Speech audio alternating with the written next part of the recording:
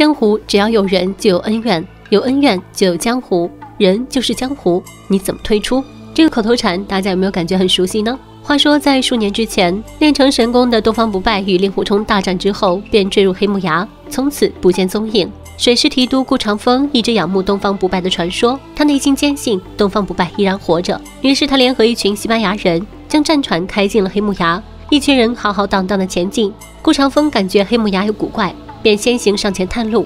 一路往上，顾长风来到了一座破败的小镇，这里狂风大作，周围传来一个声音，声音数次叹息，胸中似有无限的忧愁。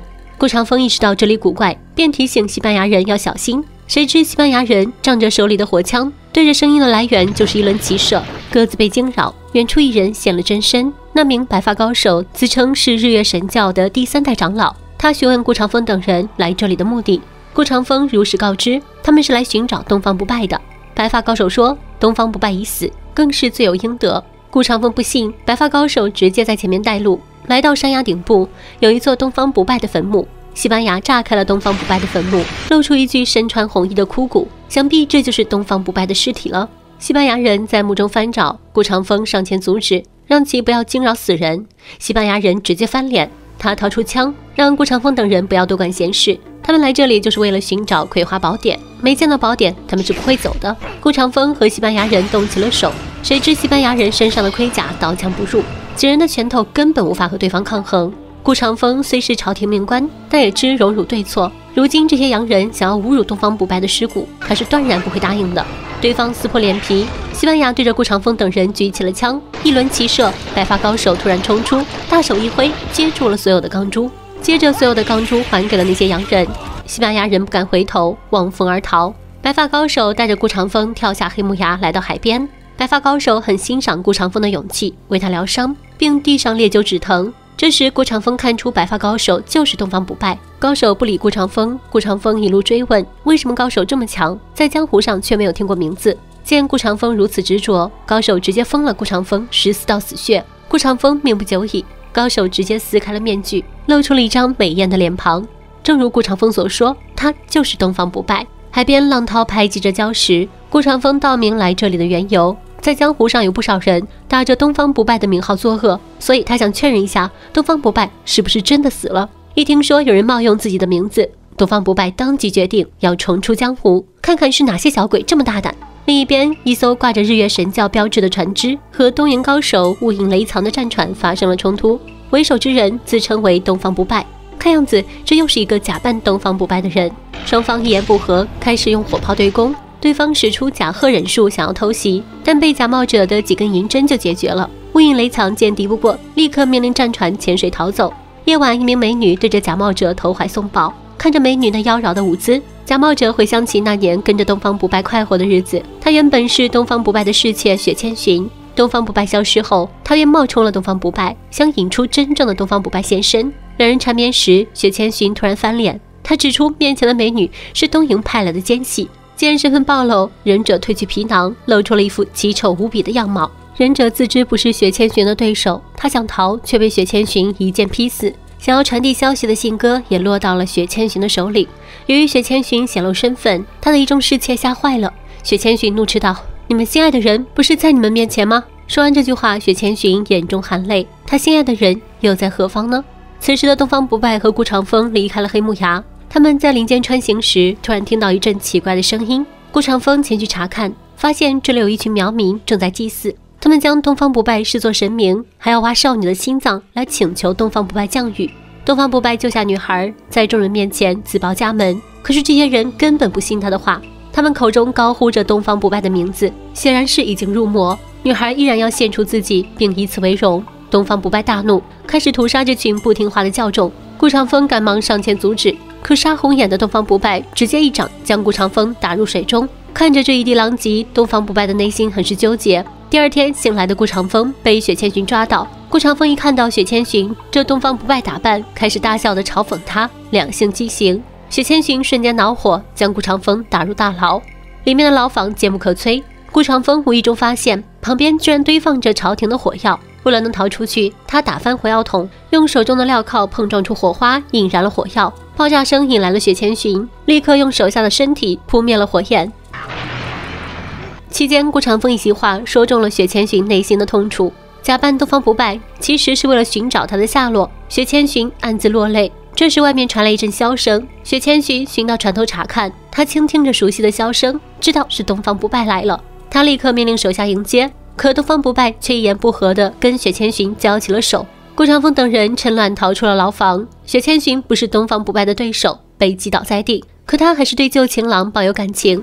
雪千寻三番两次地对东方不败表白，但通通被拒绝。现在的东方不败已经杀了无数个假冒他的人，手染鲜血的他只想让整个江湖都活在他的阴影之中。说完这句话后，东方不败转身离开。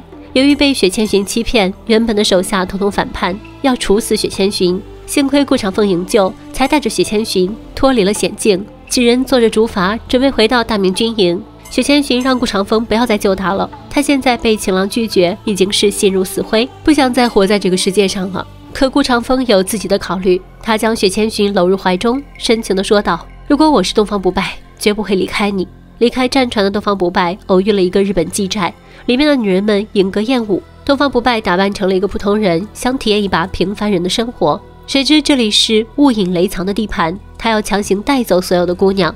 东方不败和雾隐雷藏对赌，谁赢了可以带走所有的姑娘，谁输了就要砍下双腿。可筛盅还没有开，雾隐雷藏就大笑着说自己赢了。东方不败微微一笑，打开了筛盅。雾隐雷藏输了，但他却不承认，还将所有人都抓了起来。监狱里的东方不败算是彻底明白了普通人的痛苦，他决定不再隐藏身份，换上男装去找雾隐雷藏算账。两人一番交手，雾隐雷藏自然不是东方不败的对手，露出了盔甲下的真面目，竟然是一个侏儒。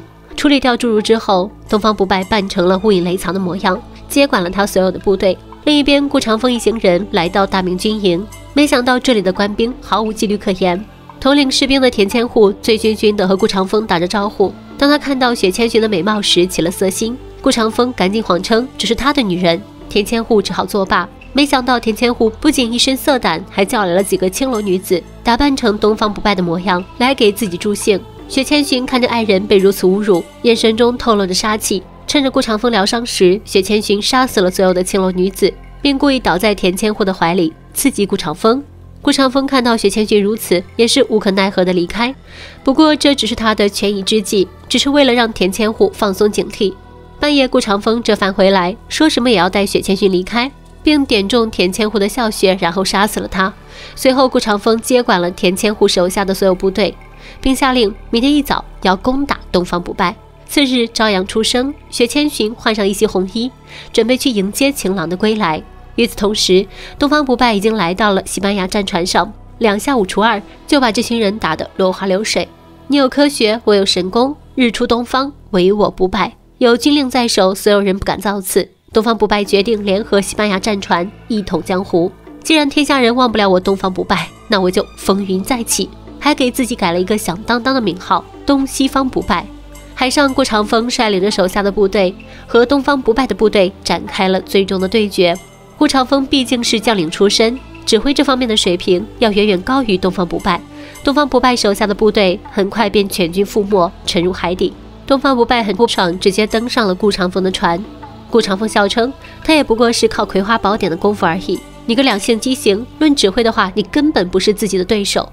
听到这句话，东方不败替顾长风解开了所有的死穴。原来那14个穴道既是死穴也是生穴，这让顾长风的功力大大提高。东方不败要的就是公平的较量。说话间，千寻看见爱人的出现，便划了个小船过来。这次顾长风像打了鸡血一般，那叫一个旗鼓相当。结果雪千寻被炸了一下，喷得一脸血。顾长风救下雪千寻，但雪千寻的双眼始终盯着东方不败的方向，在他的眼里只有爱人，没有其他。倒在顾长风怀里的雪千寻，在听到东方不败呼喊自己的名字之后，奋不顾身地扑向东方不败，但他的伤势实在是太严重了，没有力气再过去。临死前，雪千寻心中暗爽，我终于等到这一刻了，我知道你是为我而来的。然后哭泣着含笑闭上了眼。看见自己的女人被别人抱在怀里，吃醋的东方不败怒斥道：顾长风，滚开！眼看顾长风拒绝交人，东方不败扬言，就是天涯海角，我也要把雪千寻抢回来。顾长风怒不可遏，和东方不败再次打了起来，但终究不是东方不败的对手。在船只爆炸的前一刻，顾长风将雪千寻的尸身送出了船外，他自己则死在了爆炸中。东方不败奋力地飞出去，将雪千寻搂在自己的怀里，可雪千寻却永远醒不过来了。抱着雪千寻的尸身，东方不败深情一吻，这个无敌天下的大魔头眼角也落下了一滴泪。看完这部电影之后，我被深深地萌到了，里面的人物个个风华绝代，剧情胡编乱扯，足够气死金庸。但想到演员除了林青霞还有王祖贤，顿时觉得安心很多，毕竟还能在荧幕上看到他们的身影，就已经是一种幸福了。本期的故事就到这里了，小伙伴们，下期再见，拜拜。